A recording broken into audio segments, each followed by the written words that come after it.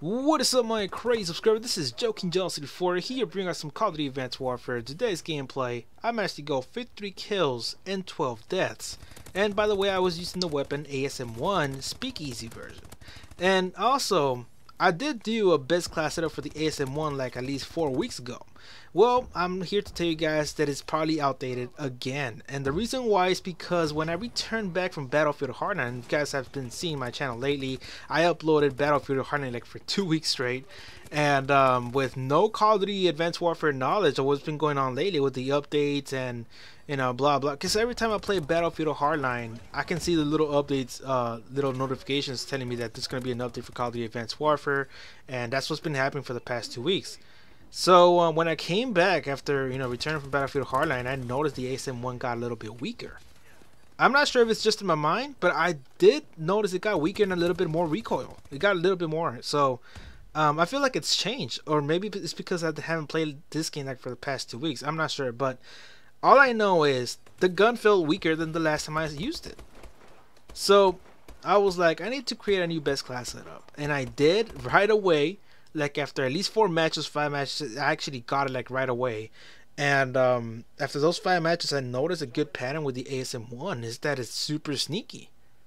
And the amount of rapid fire it has, the original amount of rapid fire with the ASM1 Speakeasy, it is good enough like to not even bother like adding more rapid fire to it, because it's already good enough. It shoots a great amount of rapid fire, and also the damage on the weapon, apparently I kind of feel like it's increased.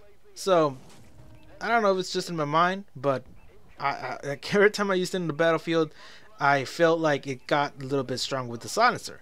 Another reason why I added the silencer is because I couldn't see with the goddamn muzzle flash. That thing will flash my freaking screen, and I couldn't see down the field. So I needed something to like lower the flash muzzle, and so I can like shoot from like medium range, because I couldn't see shit, and I did a good job. So now I'm doing a lot better with the silencer. Kind of weird. So because I've never used silencers in this game, I freaking hate it, because it takes away like a piece of attachment that you probably need the most, like the quick draw or the foregrip or the stock attachment. Those are pretty good attachments right there. But I feel like even without one attachment that you probably need for the ASM1, the gun can still be good. And I noticed with the silencer, the silencer replaced, I believe, the stock attachment. I don't think it needs the stock attachment anymore, because I'm not pretty much getting into close battles with this one. I'm like sticking around with medium range battles with the ASM1 Speakeasy.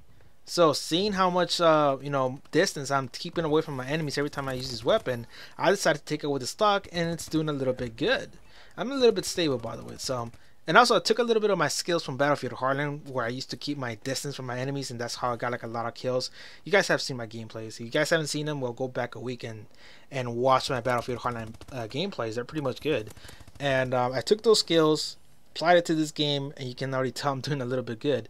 So yeah, the ASM1 got a little bit of a slight difference, and I believe it got a little bit better, because now I'm able to sneak around with no problem. Now I can just shoot my gun at the freaking air without being noticed in the map. So that's pretty cool. So anyways, another thing I want to let you guys know is that I finally joined a clan, and that video will be coming up like maybe later on Friday or Saturday. I'll talk about it in the weekend, because I got like some other gameplay showing up on Monday and Tuesday and Wednesday. So I'll talk about it later on, because it is pretty interesting how I managed to get in the clan in the same month that I joined my first clan. I'm pretty sure you guys won't get it, but anyways, it is a big coincidence for me, because it's just super weird how it's just in the same month, and also the same way I got into Damage Inc. So yeah, I'll tell you guys what clan it is, so you guys can ask the clan leader and join up the clan, because I want you guys to play with me. We need more members. We're like in total like around 7 so far. So we want to be better. We want to get out there in the map. We want to be the best in the game, and I want you guys to join me. I'll explain it in the weekend so you guys can join me, because I know you guys saw that video like a month ago or 2 months ago where I talked about the idiots of Call of Duty Advanced Warfare, and I was so upset that I was just like willing to join any clan that freaking invited me, and pretty much I got what I wished for, and I'm doing a lot better. So yeah, I'm kind of happy that I finally got a clan. It's been a while. Last time I was in the clan was in Black Ops 2 with Twisted Method, but that wasn't really of a big deal. So I'll explain more details about the clan later on. Another thing is that you know, I'm finally back 100% into this game, just in case you guys were wondering, because you know, I showed like Battlefield Hardline like for 2 weeks straight, and I'm pretty sure I lost like a lot of followers and people that thought I was gonna you know, upload a lot of Call of Duty, but I ended up not to, because Battlefield Hardline, I thought it was gonna be good. And you know, I've noticed that a lot of people don't watch that shit. Instead, they watch Battlefield Hardline for comedy.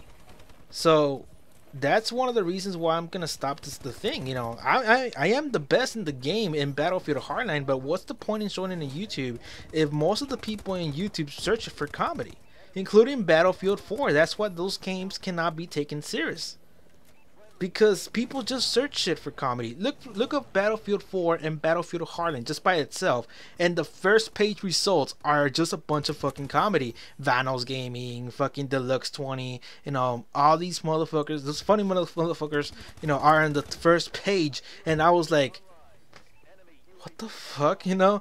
I was like fucking spending like 6 hours a day with Battlefield Hardline, and I don't get any results. And you know, this is not the audience for Battlefield is just comedy. It surprises me, because when I search Call of Duty Advanced Warfare, like automatically the people are talking about the ASM-1, the next gun, tips and tricks. It's like right away. So that's why I'm back, guys. I am back into Call of Duty Advanced Warfare, even though I hate the game. But I got it for free. I did say last year I will be able to play Advanced Warfare only if I get it for free, and I did get it for free. So apparently this is Destiny. No, Destiny fucking sucks. That game doesn't have any story. So I will not be showing Destiny at all. That game sucks ass. So anyways, subscribe for more. You guys want to see more Call of Duty Advanced Warfare, and also more tips and tricks about the ASM1 Speakeasy.